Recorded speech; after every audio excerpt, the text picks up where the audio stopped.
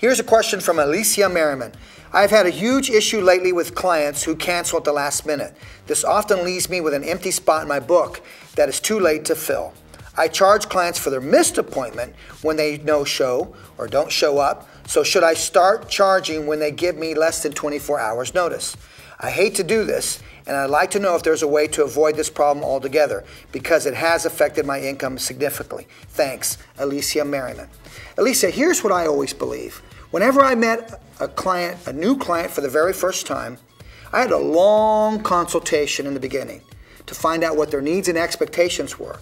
Yet part of that consultation process was explaining them the rules of my arena, the no-show policy, a late policy. If they're 15 minutes late, what's the policy? The cancellation policy, whatever it is.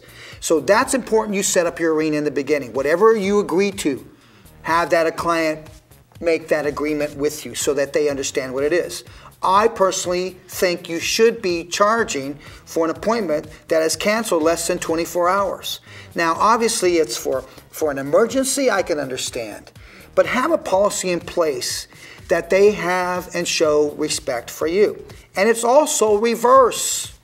If I'm running late, Alicia, 30 minutes late, 15 minutes late, I would have the front support desk call that client, let them know. Listen, we just wanted to let you know, Sam's running 15 minutes late today, 30 minutes late today.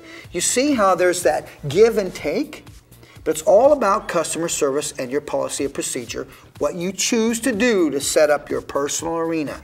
Adhere to that all the way through your career and you won't have a problem.